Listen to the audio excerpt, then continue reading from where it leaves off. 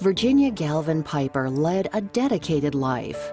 The founder of the Virginia G. Piper Charitable Trust demonstrated not only a dedication to family during her 87 years of life, but also to Midwestern values, to spiritual principles, and ultimately, to humanity. Her sense of caring for others and a loving sense of humankind, to be selfless in our relationships with others, leaving the world in a little better place than all of us came into it, was probably one of the finest things I remember about her character. Born in 1911 in Glen Ellen, Illinois, Virginia Critchfield was the daughter of a civil engineer and a music teacher. Despite coming of age during the Great Depression, Virginia and her sister Carol grew up with a love of music and a family life that left them with many treasured memories. The spirit of family and the spirit of a loving, caring relationship to each other was really what Virginia was all about. Virginia also had a love for the written word. She went out of her way to make sure she chose just the right word for the occasion, typing out countless cards and letters over the years on her manual Royal typewriter that became a symbol of her sincerity, warmth, and grace.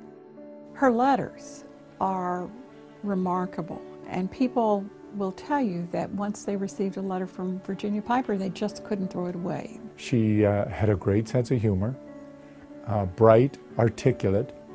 But I think for me, what I enjoyed about her, she was a great wordsmith. I love wordsmiths who pick the right words for the right occasions.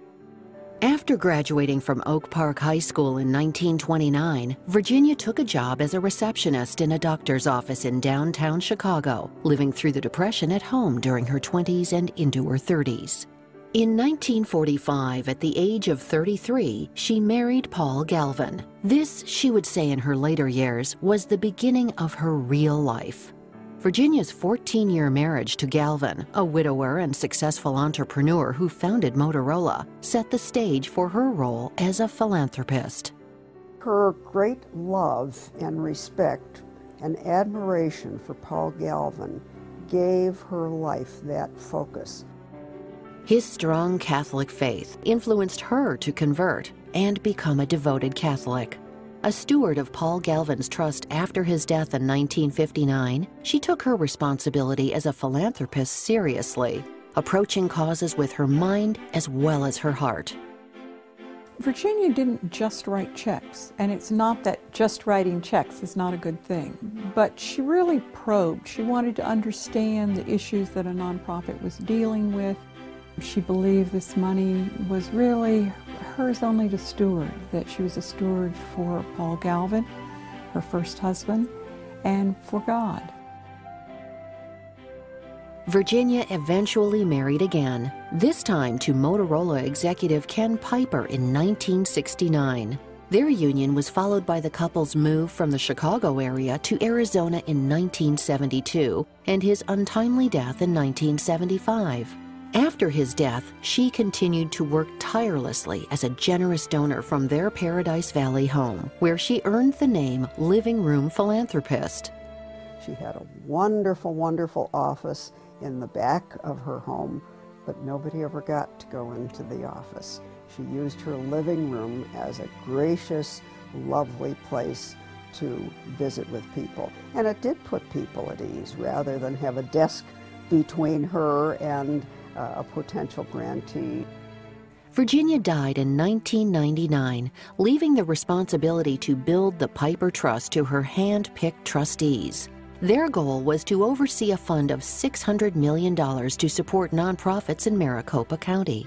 Her legacy has a continuing impact on nonprofit organizations in areas of arts and culture, children, education, healthcare and medical research, older adults, and religious organizations.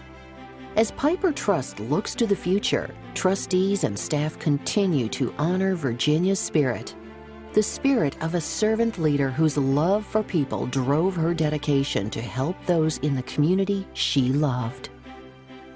at the end of the day, how we do our work, how we work with nonprofits, how we see this as a privilege, is exactly what Virginia Piper did. So would Virginia be proud of this? That's the question we always ask.